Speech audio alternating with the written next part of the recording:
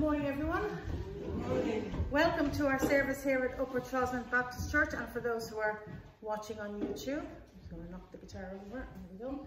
It's lovely to have you here with us, and it's great that we can celebrate the risen Lord Jesus Christ. Easter is not just one day.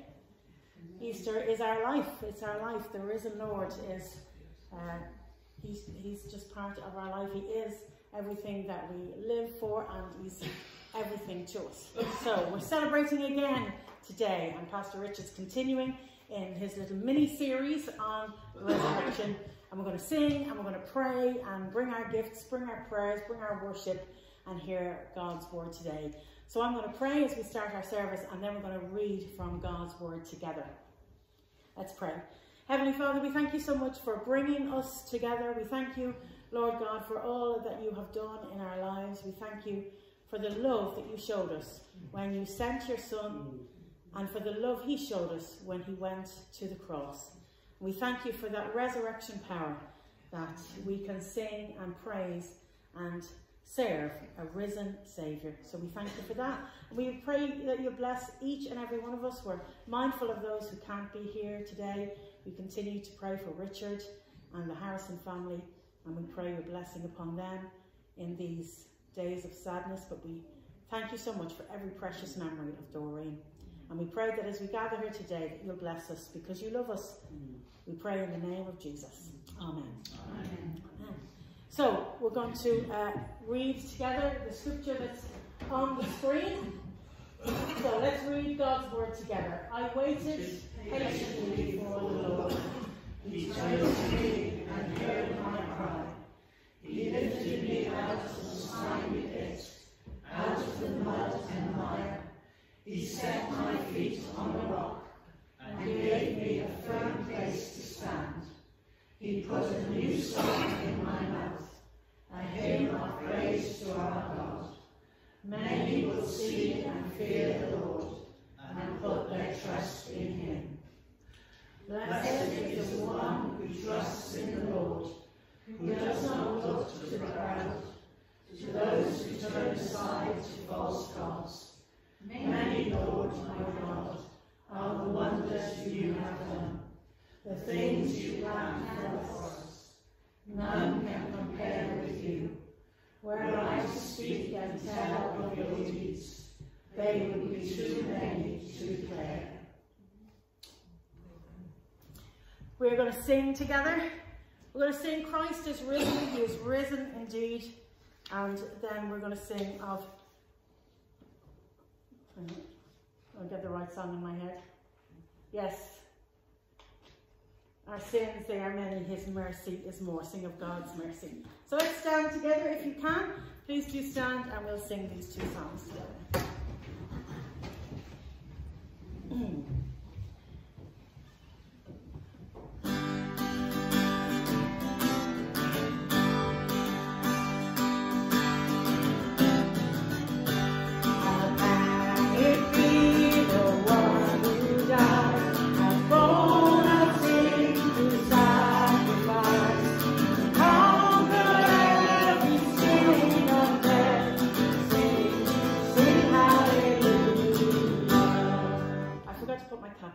Sorry about that. That's why we're all singing in our boots. Apologies. There you go. That sounds better.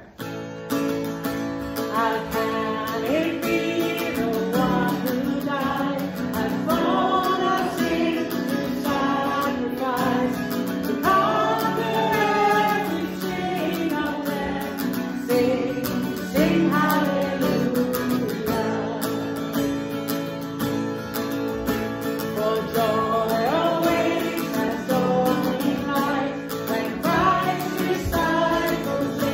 There are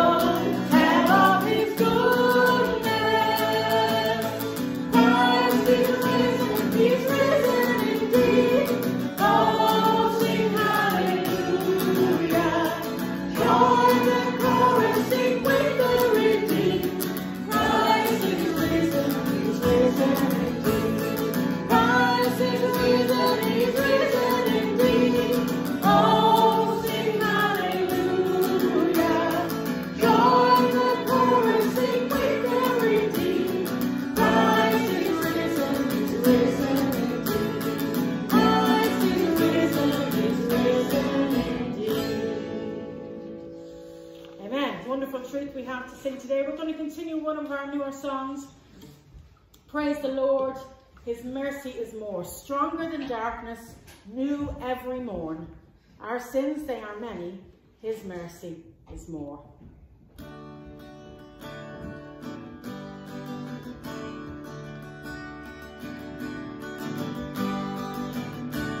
What love could remember, no wrongs we have done, our nations all knowing, he casts not their son, thrown into a sea without water or shore. Our sins, they are many, his mercy is more. What patience would wait as we constantly roam, what Father so tender is calling us home. He welcomes the weakest, the vilest of all. Our sins, they are many, his mercy is more. Praise the Lord, his mercy is more. Stronger than darkness, new every morn. Our sins, they are many, his mercy is more. When riches of kindness he lavished on us, his blood was the payment, his life was the cost. We stood neath a debt we could never afford. Our sins, they are many, his mercy is more. Praise the Lord, his mercy is more. Stronger than darkness, new every morn. Our sins, they are many, his mercy is more. Praise the Lord, his mercy is more. Stronger than darkness, new every morn. Our sins, they are many, his mercy is more.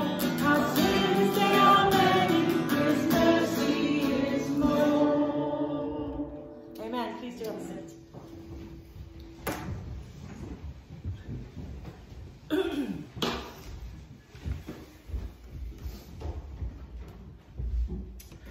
Well, it really is great, isn't it, that we can be together this morning to sing of God's mercy and what he's done for us. Welcome, everybody. It's good to have you all with us. Particularly like to welcome the Irish contingent who are here this morning.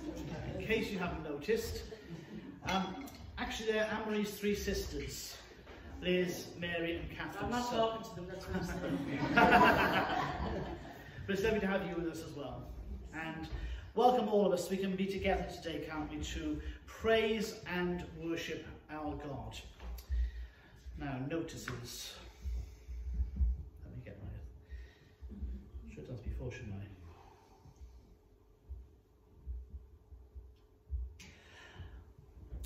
Towards the end of our time this morning, we're going to be coming around the Lord's table, and we invite all those who know and love the Lord to take part in that service. And then after the service is over, you're very welcome to stay behind. There'll be tea and coffee in the hall. Please stay for further fellowship. And then this afternoon, we meet again at 4 o'clock in the hall. And today is fellowship and Facebook Live. So that's at 4 o'clock in the hall this afternoon. Then tomorrow morning, we are going to Regency House for our monthly service there. That's 11 o'clock. So that's always a lovely time when we can go and sing hymns with the residents there. They very much enjoy us going to that. So that's tomorrow morning at 11. And then in the afternoon, tomorrow at 2 o'clock is open house. Again, everybody's very welcome. A very informal time together there as well. Then Tuesday, it's 2:30, is Sisterhood. And then in the evening at 7 o'clock is our monthly men's fellowship. And then this week, our midweek Bible study and prayer meeting is an afternoon meeting. So it'll be on Wednesday, 1:50 for a 2 o'clock start. And then next Sunday, we are here once again for our morning service. And then Sunday at 4, which next week will be an informal communion service in the hall. And we continue to thank God, don't we, for the life of our dear sister Doreen, and we pray God's blessing particularly upon Richard as well as the rest of the family at this time. So a reminder that the funeral service will be at 11 a.m. on Thursday the 18th of April, that is a week on Thursday, at Park Street Chapel of Rest in Blaenavon. Now a few people asked why we're having it there. Well, we would naturally have loved to have had the service here at Trosnant. I'm sure we would all agree with that, wouldn't we? Yes. But we know that there are going to be a lot of people who will want to be at that service, and we just don't have the capacity in this building for everybody who wants to be at that service. So we're going to be someone, and the Chapel of Rest in Blaenavon is a larger building which hopefully be able to accommodate all those who want to come to thank God for Doreen's life. I've also had a message from Claire about the May newsletter. We're going to dedicate the May newsletter to Doreen's memory. It's going to be a special. And you are invited to contribute. Now what Claire is asking for is our memories of Doreen. Okay, so if you have any memories of Doreen, write them down. And Claire is giving you a strict word limit. 100 words only. Okay, if you can manage that, to put your memory of Doreen into 100 words, and then they'll be put into the newsletter for May then. One advance notice too, Sunday the 21st of April, which is 2 weeks today, we're going to have a gift day. On that day will be an opportunity for you to bring your gifts, and we'll bring them to the front here. If you're not able to be there on that day, then you will be able to put them into the offering the following Sunday, the 28th. Please pray carefully what you would like to give. And just to let you know that next Sunday, envelopes for that purpose will be available, so you can have an envelope to put your gift in for the 21st. I think that's all the notices I have, so I'm now going to ask Ina to come and read for us. Thank you, Ina.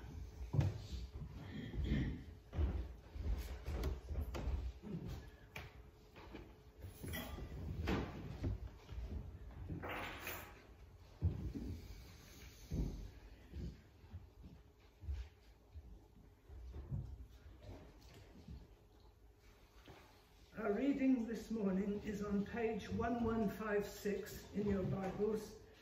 It's 1 Corinthians chapter 15, verses 12 to 34. Now, brothers and sisters, I want to remind you of the gospel I preached to you, which you received, and on which you have taken your stand. By this gospel you are saved, if you hold firmly to the word I preached to you. Otherwise you have believed in vain. For what I received, I passed on to you as of first importance, that Christ died for our sins according to the Scriptures, that he was buried, that he was raised on the third day according to the Scriptures, and that he appeared to Cephas and then to the 12. After that he appeared to more than 500 of the brothers and sisters at the same time, most of whom are still living, though some have fallen asleep. Then he appeared to James, then to all the apostles, and last of all he appeared to me also, as to one abnormally born. For I am the least of the apostles, and do not even deserve to be called an apostle, because I persecuted the church of God. But by the grace of God I am what I am, and his grace to me was not without effect. No, I worked harder than all of them, yet not I, but the grace of God that was with me. Whether then it is I or they, this is what we preach, and this is what you believed. But if it is preached that Christ has been raised from the dead, how can some of you say that there is no resurrection of the dead? If there is no resurrection of the dead, then not even Christ has been raised. And if Christ has not been raised, our preaching is useless, and so is your faith. More than that, we are then found to be false witnesses about God, for we have testified about God that he raised Christ from the dead. But he did not raise him if in fact the dead are not raised. For if the dead are not raised, then Christ has not been raised either. And if Christ has not been raised, your faith is futile, you are still in your sins. Then those also who have fallen asleep in Christ are lost. If only for this life we have hope in Christ, we are of all people most to be pitied. But Christ has indeed been raised from the dead, the firstfruits of those who have fallen asleep.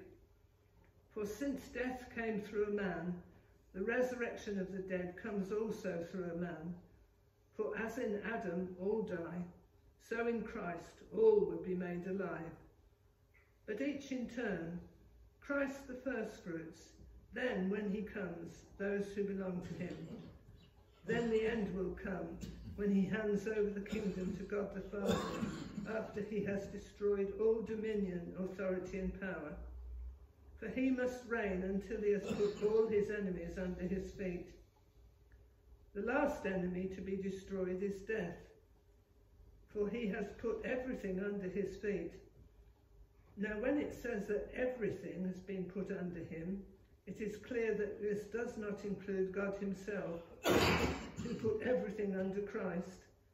When he has done this, then the Son himself will be made subject to him who put everything under him, so that God may be all in all. Now, if there is no resurrection, what will those do who are baptized for the dead? If the dead are not raised at all, why are people baptized for them? And as for us, why do we endanger ourselves every hour? I face death every day, yes, just as surely as I boast about you in Christ Jesus our Lord. If I fought wild beasts in Ephesus with no more than human hopes, what have I gained if the dead are not raised? Do not be misled. Bad company corrupts good character. Come back to your senses as you ought, and stop sinning, for there are some who are ignorant of God. I say this to your shame. May God bless the reading of his word.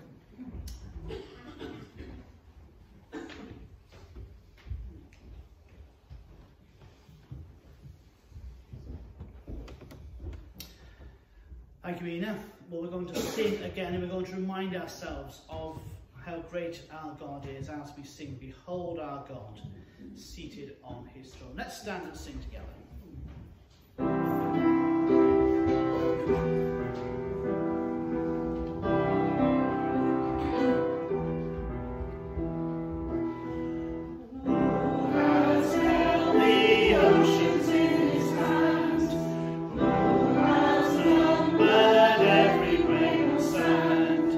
Kings and nations tremble at his voice.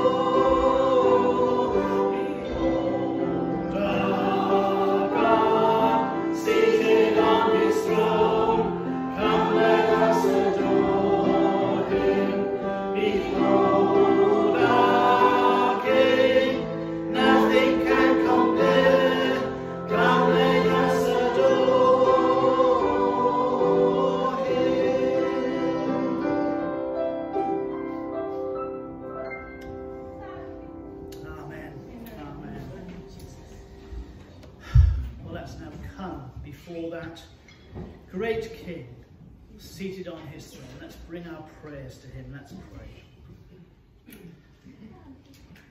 Our Father in heaven, we do thank you that this morning we are privileged to come and behold our God seated on his throne.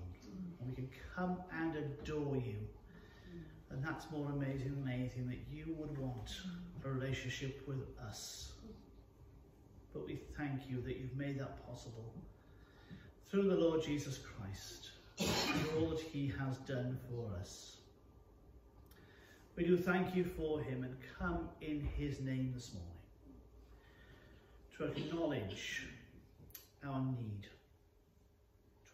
need, of forgiveness, because we know, as we look at our lives from day to day, that there are those things which don't please you, those things which are wrong, and we come this morning to bring those to you. We come to confess our sins to you, and thank you for your word that reminds us, because of the blood of Jesus, we can say that if we confess our sins, you are faithful and just to forgive us our sins and to cleanse us from all unrighteousness.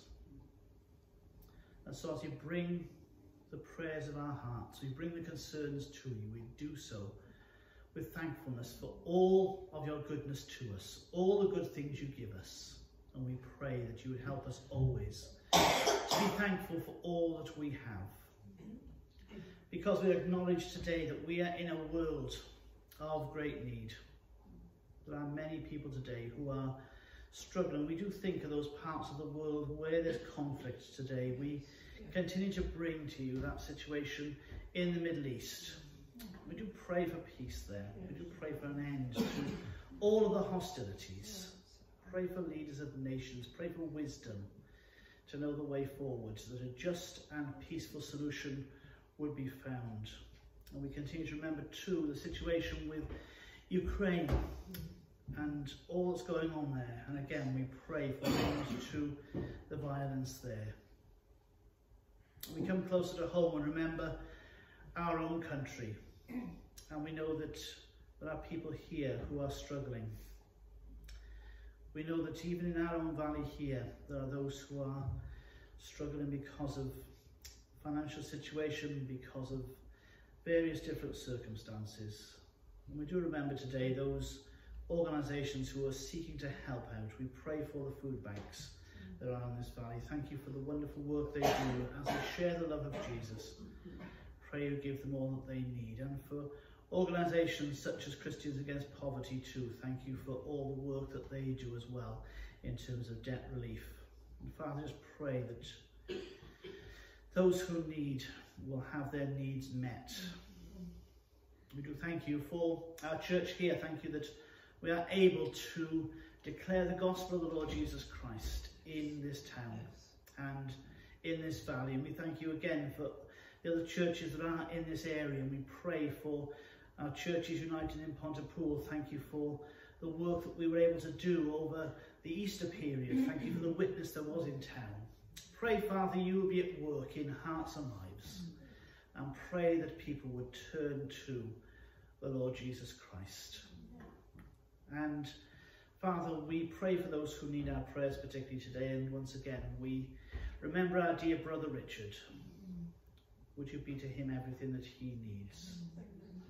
Once again, we do thank you for our sister Doreen. Thank you for the lovely memories that we have.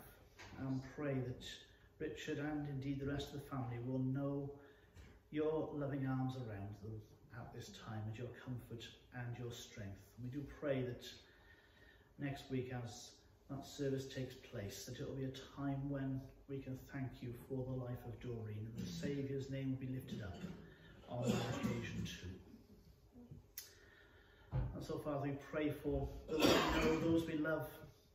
Pray for ourselves here. We know that the circumstances we're going through, we can know your presence and your help in them. Would you be with us in whatever it is that is going on in our lives, even during this coming week? And we pray that we would know you be very close to us, to help us, to strengthen us, to enable us. So thank you once again for your mercy and your grace shown in the Lord Jesus Christ. And we come to bring all of our prayers this morning in his precious name. Amen. Let's say together the words that Jesus taught us. Our Father, who art in heaven, hallowed be thy name. Thy kingdom come, thy will be done, on earth as it is in heaven. Give us this day our daily bread, and forgive us our trespasses, as we forgive those who trespass against us. And lead us not into temptation, but deliver us from evil. For thine is the kingdom, the power and the glory, forever and ever. Amen. Amen. Well, we're going to sing again, and we're going to sing of serving the Lord. Who is on the Lord's side? Who will serve the King? We're going to stand and we're going to sing these words together. And as we do so, we will take up our offering. Thank you.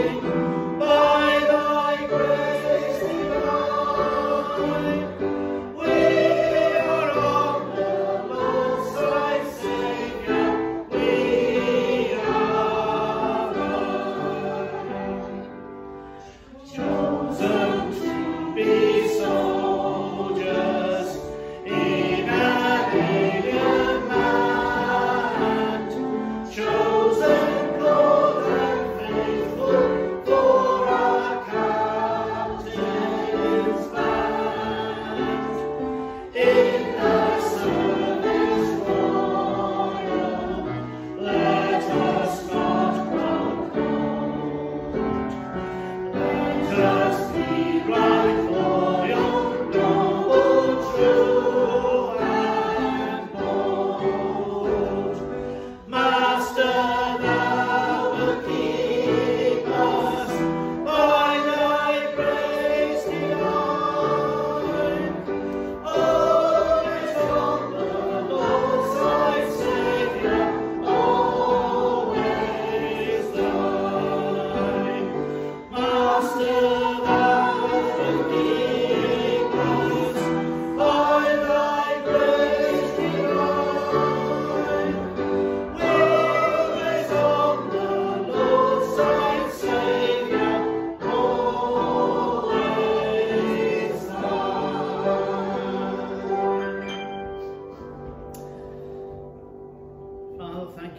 tremendous privilege of serving you and being able to say, you will keep us by your grace divine, always on the Lord's side. We thank you that we can this morning, as part of our service for you, give back to you something of what you've given to us. And we pray, take these gifts, use them for your kingdom and for your glory, in Jesus' name. And Father, as we come to your word, we pray that you would help us to understand what you are saying to us.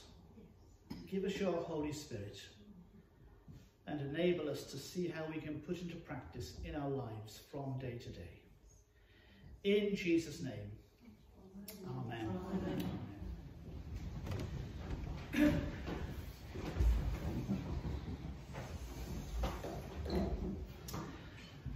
So if you'd like to turn back, please, to 1 Corinthians 15, which is on page 1156.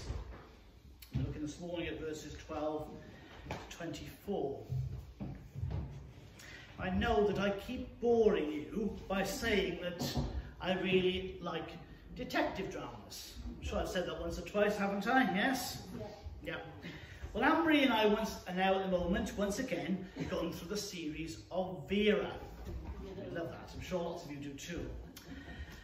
What happens usually in these series is this: a crime of some sort is committed, usually a murder, and in order to find out who has committed the crime, evidence has to be looked at and considered until, in the end, the detective gets the man or woman who's committed the crime. But the thing is, the evidence has to be looked at carefully. If the detective just had a quick glance at the forensic report or whatever, then they could easily come to the wrong conclusion. Evidence needs to be looked at carefully. And here in these verses, we have evidence for the resurrection of Jesus Christ. I want to say this morning that we need to look at it very carefully. We said before, haven't we, that people are sceptical about the resurrection of Jesus, aren't they? But maybe that's because they have never really seriously considered the evidence. Now, last week, if you remember, we ate our gospel sandwich, didn't we? And we saw how essential the resurrection is to the gospel, to the good news that we have. So we're going today from eating a sandwich, and we're going to become detectives. I trust today that the evidence that we find will show us that Jesus' resurrection is the foundation of our faith. So come with me this morning. Let's be detectives together.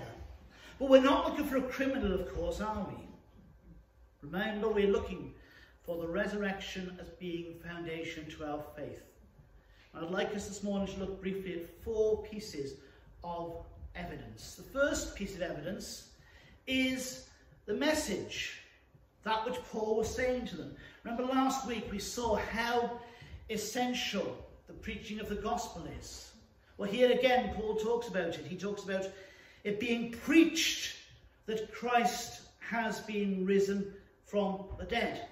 And so, as it were, as detectives here, we have the transcript of his sermon. Very often, the words that somebody has used will be taken in evidence, won't they? And a transcript will be available. We can read Paul's words here very carefully. And the point he's making is this: if Jesus Christ was not raised from the dead, the Corinthian believers were wasting their time. And what's more, we are all wasting our time here. Verse 14, if Christ has not been raised, our preaching is useless, and so is your faith. If Christ wasn't risen from the dead, our faith will be absolutely useless. Look again at verse 17. If Christ has not been raised, your faith is futile. You are still in your sins. We'd be putting our trust in a dead person. If he hadn't risen, we might as well not believe. I might as well not be preaching the gospel here. This verse says, useless. Because the only reason I can get up here this morning and preach to you like this is because Jesus is risen. If that was the case, there's no point in me standing here. And what's more, there'd be no point in you sitting there either. We might as well not be here. We might as well stay in bed on a Sunday morning. In other words, there's no point whatsoever. And worse than that, if Jesus didn't be raised from the dead, we are being dishonest. Verse 15, more than that, we are found to be false witnesses about God. For we've testified about God that he raised Christ from the dead. But if he did not raise him, in fact, the dead are not raised. For if the dead are not raised, then Christ has not been raised either. If these things didn't happen, and we're saying they are, it means we're not telling the truth about God. And so, yes, it is vital that these things are true. So, we are telling the truth about Jesus. The other thing about it is this, of course, that if our faith is not real or true, we cannot know the forgiveness of our sins. Verse 17 again. Christ has been raised, your faith is futile, you are still in your sins. And the best that we can hope for is that people will pity us. And why does Paul say that? Because without the resurrection, our faith is useless. Without the resurrection, we would still be in our sins. Very simply, if Christ did not rise from the dead, we can forget about going to heaven on the last day. People would just stay buried in the ground. People's resurrection on the last day is linked to Christ's resurrection. If people do not rise on the last day, then Christ was not raised. And if Christ wasn't raised, then nobody will be on the last day. Paul says that in verse 18. Those who have fallen asleep in Christ are lost. He had to be the first. Paul says there's no future hope if all this life was all there was, and we would be so miserable. And that would not be the basis for any faith. And Jesus' resurrection means that we have a certain foundation for our faith. Just imagine if this life that we're living in now was all there was. There's nothing else. And many people today live believing that, don't they? And if they're honest, they're not really happy, are they? They know deep down that they need something. They just don't know what. But we know that there's a future hope that's much better. Just think, if this world was as good as it gets, it's enough to get you down, isn't it? Yes, we do live our lives for the Lord in this world. And we trust that we might live our lives to make things better while we're here. But imagine if that was all we did. But the good news is this. Paul says, Christ has been raised. First fruits of those who have fallen asleep died. Christ rose again, and we have hope that we will rise again. And what is more, that gives us hope in tough times. All of us go through things that are difficult. Maybe you at the moment are going through something in your life that's not easy. Maybe it's a health issue. Maybe it's a personal or family issue. You see, you can look to the resurrection of Jesus, and that gives us hope. Whatever this life throws at us, one day we will be with him forever. We will rise to be with the Lord forever.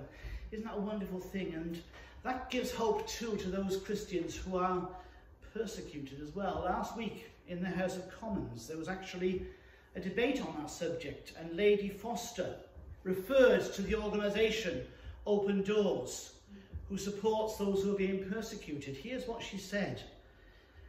While Christians living in the UK may feel as if their faith is not respected or belittled, the suffering of our brothers and sisters in Christ outlined by Open Doors is frankly shocking. There are people in some parts of the world today who are facing death, they're facing prison, they're facing all sorts of things. What keeps them going? It's the resurrection of Christ from the grave. And they know now they have a future hope beyond these words. And so that's the message that Paul is giving them. That's what the transcript says. If Christ hasn't been risen, it's all useless. But Christ has been raised. And that gives us hope. That should give us hope as well. That we'll rise with him on the last day. If you're a Christian here this morning, you can rejoice in that. Maybe there's somebody who's not yet a Christian. Well then, yes, your body will rise, but it won't rise to the reward of being with Jesus forever. Your body will be raised, but to face the judgment of Christ. But Jesus rising again means you don't need to face that. You can be raised to be with him forever. Look at verse 18 again.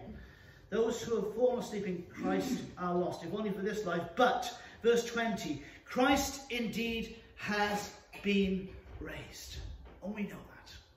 And we can be assured of that. And Jesus' resurrection does assure us that our sins are forgiven. Let's realise that. The resurrection of Jesus from the dead is vital to our lives this morning. To our lives now. We meet together. We live for him now. Why? Because he is alive. There'd be no point in us being Christians if Jesus was not alive. If you don't believe Christ is risen, it undermines everything you do and say. So the fact that Christ is risen is vital for our lives now to have any meaning. And that gives us confidence in him.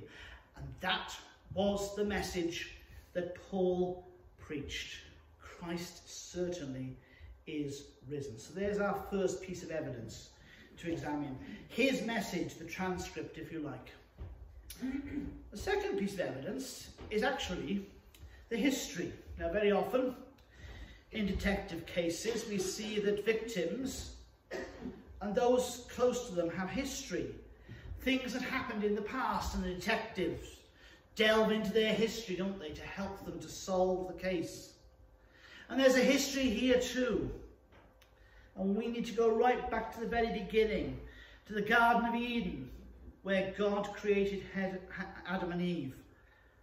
And he created them perfect, into a perfect world. However, it wasn't long before things went wrong. They rebelled against God. They ate from a tree they were told not to. And so sin entered the world. Because of Adam's sin, death came into the world. And ever since then, everyone who has been born has had that sin, seed of sin within them. You see, we've inherited that from our father Adam. But the good news of the gospel is this, that God has done something about that. God has done something about sin. And what has God done? He has sent the Lord Jesus Christ into this world. Sent him to be born humbly in a manger. To live an ordinary, humble life. And to be put to death instead of us. But as you've already said, it's so important that he did not stay dead. But he had to reverse what Adam had brought. And he had to rise again to show that death had been defeated. Which is why the apostle can write in verse 21, for since death came through a man, the resurrection of the dead also comes through a man. If Christ has not been raised, then all we would know about is death brought about by Adam. But this one man, Jesus, has restored what one man, Adam, had lost. And he was only able to do that because he was raised from the dead. And look at verse 22, the assurance we get. For as in Adam all die, so in Christ all will be made alive. We all die because of Adam. But we can be made alive eternally because of Christ. And the resurrection is so important because of that. And yes, it does form the foundation of our faith. So I wonder, are you rejoicing in that this morning? Are you saying thank you that Jesus rose again? It means that what Adam gave to us has been restored. I can know life because Jesus has risen. And I want to say to all of us here this morning, you can know life eternal. That's what Jesus purchased by his death and his resurrection. And so yes, there's a bit of history. That's also important. But he does also look, thirdly, to the future. Because, again, when detectives are examining evidence, they look to see what they've found, how that's going to affect people in the future, how it will affect the families and loved ones going ahead. If someone's been murdered, yes, that'll have a big effect, won't it, on the family in the future. And so it is with the resurrection of Jesus, because it's not only about what happened in the past, but Paul tells us what will happen in the future. Verse 23. Each in turn, Christ the firstfruits, then when he comes, those who belong to him, then the end will come when he hands over the kingdom to God the Father, after he has destroyed all dominion, authority and power. For he must reign until he has put all his enemies under his feet. The last enemy to be destroyed is death. Now there's a lot in those verses. But what they're saying essentially is this: that the Lord Jesus Christ, the one who rose from the dead, is the one who ensures that we will be made alive. And the one who's in control of all things is the one who we can put our trust in, and he'll be king. And he is the one who will take us to be with him forever. It's not only about what we have in this life, which is a wonderful thing. We have life with this king forever and ever, in a place beyond what we can imagine. We will spend eternity with the one who has conquered death.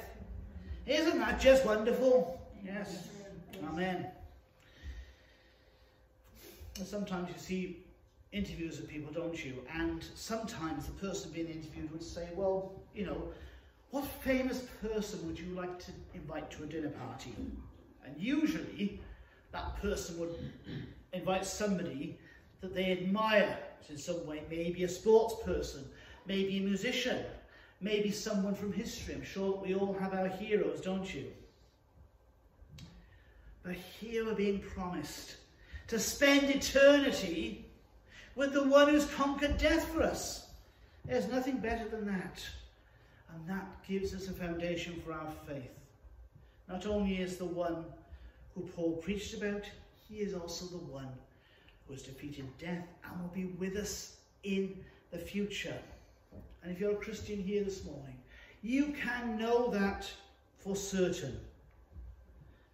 You're putting your trust in the Jesus of history, who by his death and resurrection defeated death and provides life forevermore, going forward. Is that true of you today? Maybe there's somebody who doesn't have that hope. Maybe there's somebody watching on YouTube this morning. Well, put your trust in Jesus today, and you will have that firm foundation. You will have that hope forevermore. So the future is also important. But the fourth piece of evidence is this: the now. What's happening at the moment. And here Paul talks about what's happening in the present experience of these Corinthian believers. Now, in our detective dramas, the detectives visit, don't they, different people where they are at the moment. And as they visit, they can get a good idea as to what's happening at the present time. Now, unfortunately, when Paul looks at the Corinthian believers, he sees some things that were concerning him. There are some things that are not particularly good at this time, because they were living as if there were no resurrection. We read about baptizing on behalf of the dead. Paul didn't think that was a good thing. But even as they did that, Paul says this: if that was true, there's no point in it if Jesus hadn't risen from the dead. If there's no resurrection at the end, why are you even bothering to baptize the dead or on behalf of the dead? Now, Paul, as I said, didn't believe that they were doing the right thing. But even in their terms, what they were doing made no sense if Christ wasn't risen from the dead. But you see, Paul didn't leave it there, because he wanted them to come back to the Lord. He wanted to persuade them that their lives were more than just this life. You see, Paul had been through a lot for the sake of the gospel. He mentions that here, the things that he had gone through, facing death every day, fighting wild beasts and so on. And he wanted to persuade them that he went through a lot for the sake of the gospel, to bring the good news of this life to come.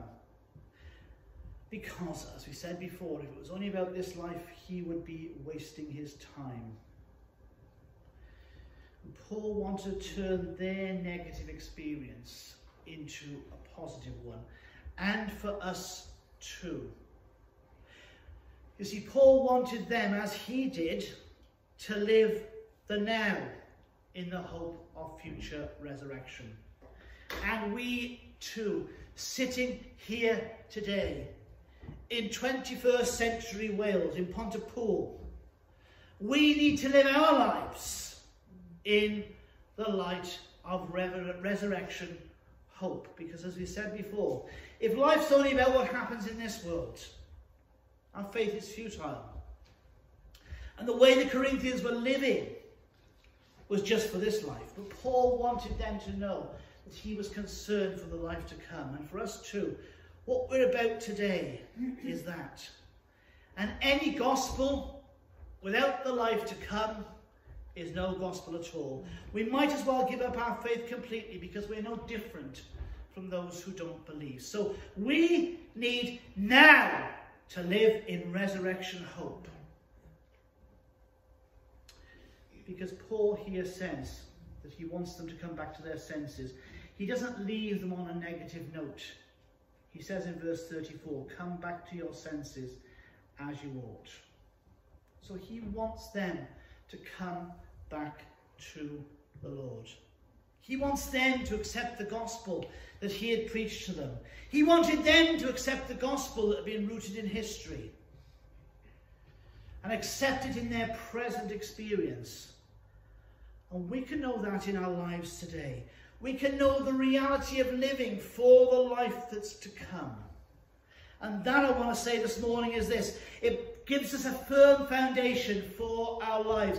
Our lives are not just based upon what happens in this world, based on the fact that Jesus rose from the dead.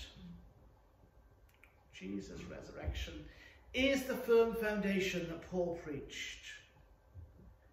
Rooted in history, looking to the future in his own experience. And I come back and ask the same question again. How much of a reality is that in your life? It's a question that every one of us here this morning must ask ourselves. Remember, the people that Paul was writing to here were believers. And so as believers, I'm asking you this morning, how important is the resurrection of Jesus Christ to you? How much are you living in the light of the life to come? Ask God by his Holy Spirit to give you a fresh awareness of him. And so then your experience will be based on the firm foundation of the resurrection of the Lord Jesus Christ. And so as we've, I trust this morning, as detectives, looked at this evidence, I trust that you've been led to see that the Lord Jesus Christ's resurrection is indeed true and the basis and foundation for our faith. Let's pray. Heavenly Father, we thank you that we can indeed look at the evidence in your word for the resurrection of Jesus. And we thank you that his resurrection does indeed give us a firm foundation for our faith. And we pray that each and every one of us here this morning might, in a fresh way, know something of that resurrection in our own lives, that we might live our lives in the light of the risen Lord Jesus Christ and the hope that is to come in the future. We pray for your help. We pray that your Holy Spirit will be with us. And we pray that our lives would show that from day to day. In the precious name of the Lord Jesus Christ. Amen. Amen. Amen. We're going to come around the Lord's table in a moment. As we do so, let's remain seated. And we'll sing the first 2 verses of him reminding us of God's love for us, how deep the Father's love for us, how vast beyond all measure. Let's remain seated as we sing this together.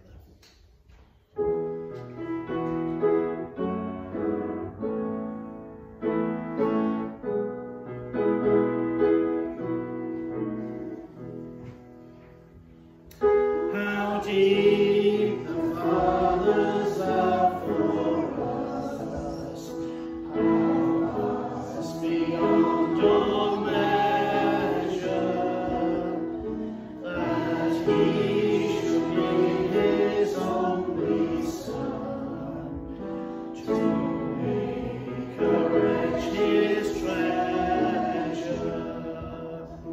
How great the pain of saving loss! The Father turns His face away, as wounds which mar the chosen one bring many sons to glory.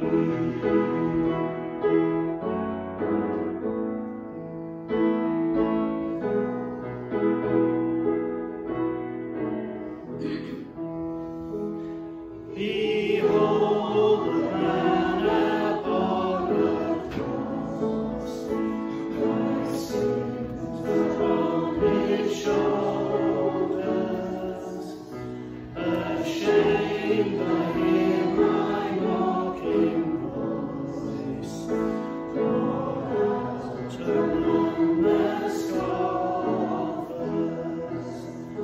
It was my sin that held Him there, until it was accomplished. His dying breath has brought me life. I know that it is finished.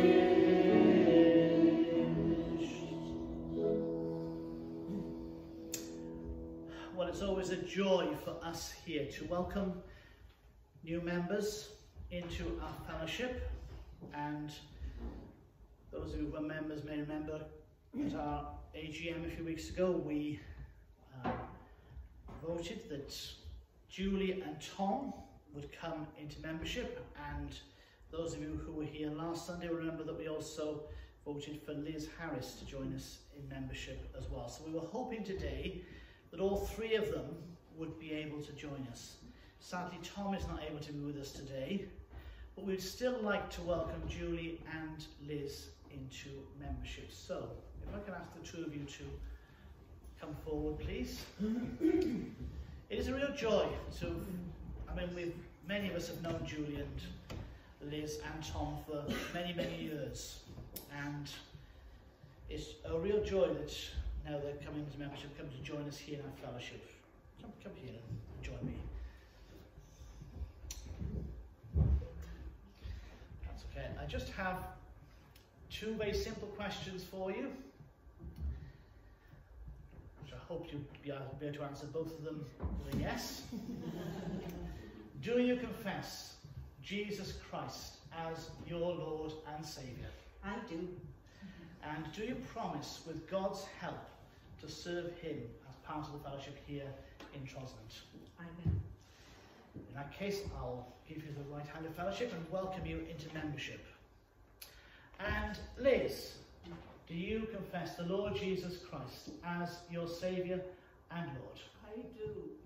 And do you promise, with His help, to serve Him as part of the fellowship here in Trosland? I will. Giving the right hand of fellowship too. So I always like to give a scripture verse when people come into membership. So Julie, I have these lovely words. I have loved you with an everlasting love, from Jeremiah 31:3. That's the word of God himself. And my favourite prophet says, Julie here, and Liz, my help comes from the Lord, the maker of heaven and earth, from Psalm 121, verse 2. Now what we're going to do, because we'd really love to welcome Tom into membership, the next Sunday that Tom is with us, we will be able to welcome him into membership. Even if that happens not to be a communion Sunday, we'll still welcome him into membership on that occasion. So I have the card here for him for them. But we thank God for his goodness to us in providing these people. So I'm now going to ask Phil if he would lead us in prayer for our 2 new members. Thank you, Phil. Our God and our Father, we are so privileged that we could come into your presence this morning, and we can shout for joy. All the earth, as the psalmist said, to sing glory to his name. Father, we just thank you for both Julie and for Liz, and it is such a pleasure to have them come into fellowship with people that know them, that love them, and we just pray, Heavenly Father, from this day on, we ask you that you would bring a blessing to them. And I know, Lord, that they will certainly be a blessing to us. So, Father God, as we come to you this morning, let us be able to say, Father, that our God is gracious to us, and he continues to bless us, and he always makes his face to shine upon us. So, Father, we bring this prayer in Jesus' name. Amen. Amen. Amen. Amen. Thank you.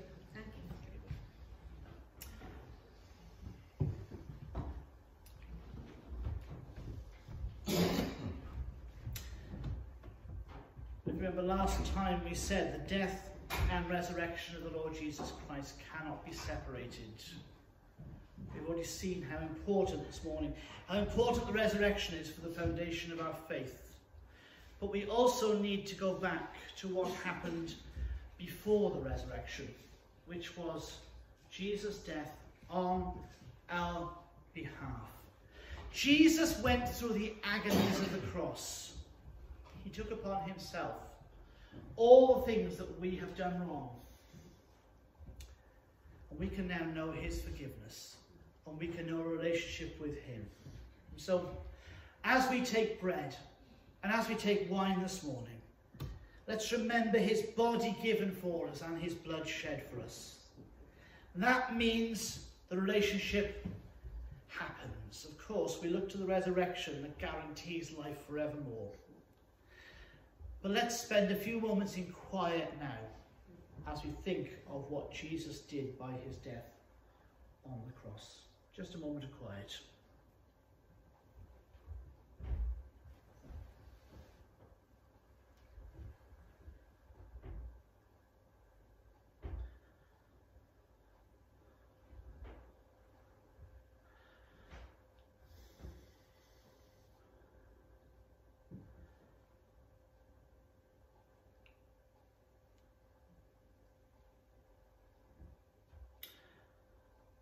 Our Father, we do thank you for the Lord Jesus Christ and all that he has done for us. We are so amazed that he was willing to go through these agonies for us so that we can come to know you.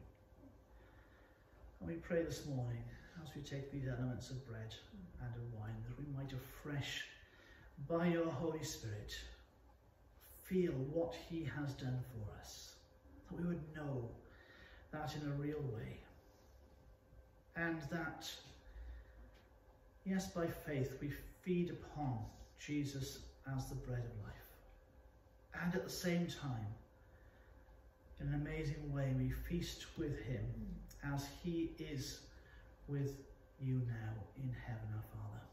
And so we pray that what we're about to do, will be a reality in each of our lives. In Jesus' name. Amen. Well, the Lord Jesus Christ, on the night he was betrayed, took bread.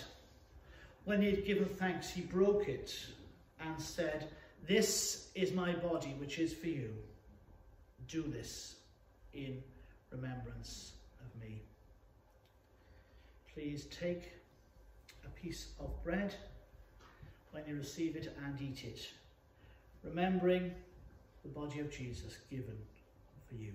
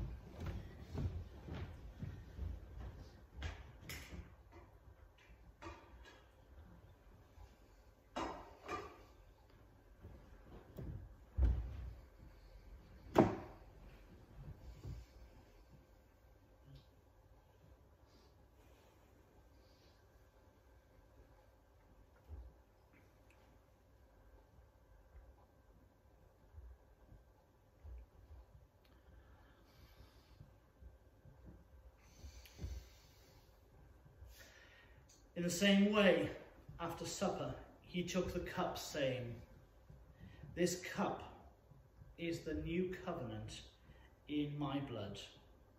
Do this whenever you drink it in remembrance of me." As you receive the cup, please keep it until everybody has been served, and then we will drink together.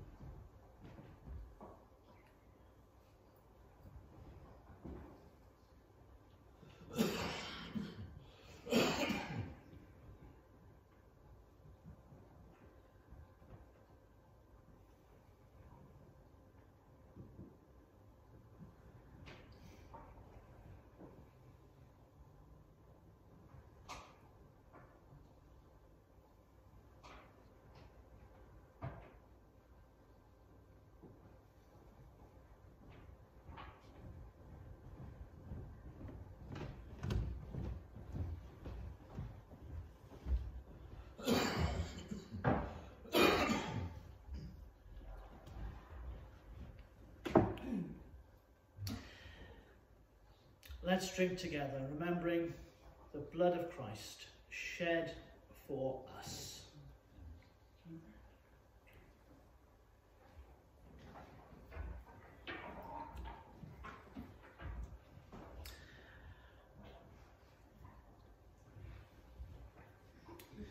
For whenever you eat this bread and drink this cup, you proclaim the Lord's death until he comes. Amen. Let's stand and sing together. The third verse of our hymn.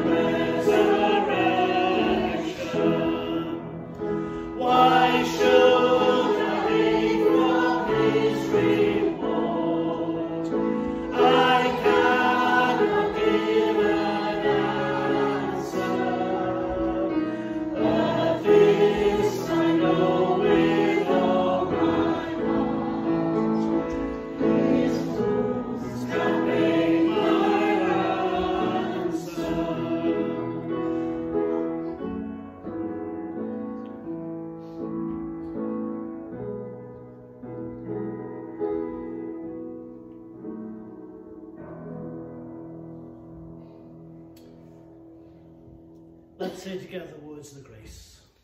May the grace of our Lord Jesus Christ, and the love of God, and the fellowship of the Holy Spirit be with us all